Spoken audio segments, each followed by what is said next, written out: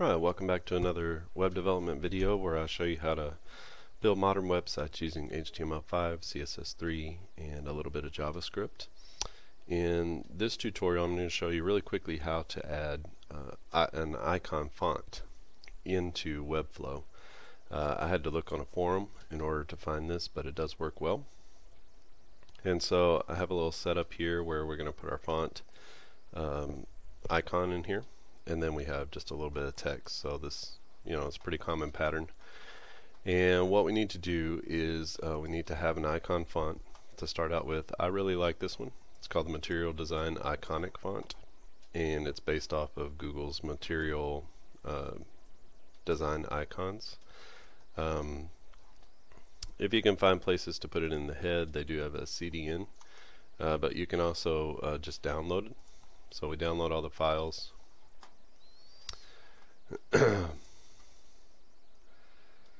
And that's in our zip file. So I just open that up, we unzip it,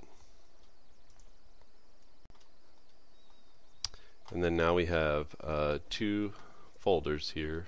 We have the CSS files, and then we have the actual font files. So you can see that there's a WAF, WAF2, TrueType, SVG, and EOT. And when we go to Webflow, the place we go to add this in is we click up here in the corner and we go to our project settings. And then the project settings, you find the fonts.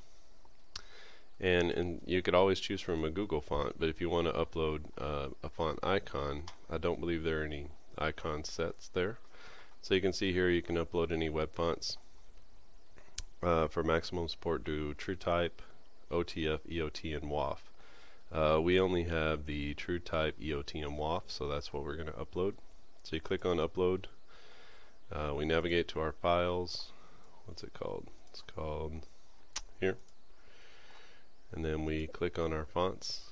And then I'm just going to click everything except for the SVG because it doesn't accept that. So then I click Open, and it begins to upload all of our fonts. I'm just going to do the normal one straight across. I'm just going to do a normal weight as well. And we have all these ready right now, and then we have to actually go through and we have to upload them. So we just click on each one, and we begin to upload the font to the server. And now they're installed, and you can see how big they are. And you're able to go through and edit if you wanted to change the font weight for some reason, or you can delete them if you wanted to delete one. So now we're ready to go. I don't believe there's anything else that we need to do, so let's go back into our project.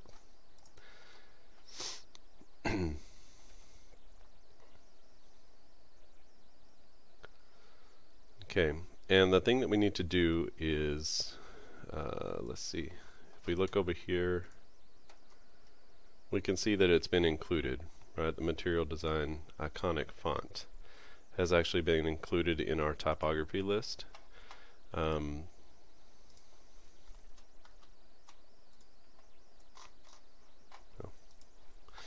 Okay, and one of the things that I was told was that you need to go in and actually copy the icon itself.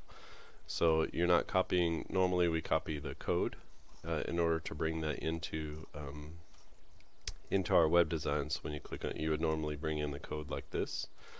But whenever we're doing these icon fonts in Webflow, they want you to actually come in and well, I have to go to a different part of the application. I have to go to the cheat sheet. When you go to the cheat sheet, then you can copy. You see how I'm just highlighting, because you can highlight the word and you can highlight the font. So I highlight it and I copy it. I go back to Webflow. I take my block here, and then I'm just going to paste. That's not going to work. Let me get a piece of text. Let's get a text block. And then I'm just going to do Control V, and that's going to put my icon in there, but it's not reading it. So I have to highlight it, and then I have to choose the font. Okay, so you see that's been brought in. One of the common things that I saw in the thread in the forum is that you get this italic font, which is weird. So for some reason it automatically defaults to italic. So you just click on what do we have here? We have a couple things. We have the actual italic font character, and then we have the text block that we put it in. The text block is not going to be italic, so you have to make sure you get down to the character level, and then you take it off of italic, and now you have this little font, and you can make this any size that you want, and you can make it any color that you want. And that's the way that the font section works with the italic font. I mean, with the bringing a font icon set into Webflow. If you have any questions, please leave them down in the comment section below. I'm happy to get to them. Make sure you go back through this. It takes a couple of times to do it. This works with Font Awesome. It works with iComoon. It works with any font icon set that gives you a TrueType font file or an EOT or a WAF file. You can pull those into Webflow. So hopefully this helps you going forward, and make sure that you watch any other videos on my channel. If you haven't subscribed, please subscribe, and if you think that this is share worthy, please share it with others. Thanks for watching, and I'll see you next time.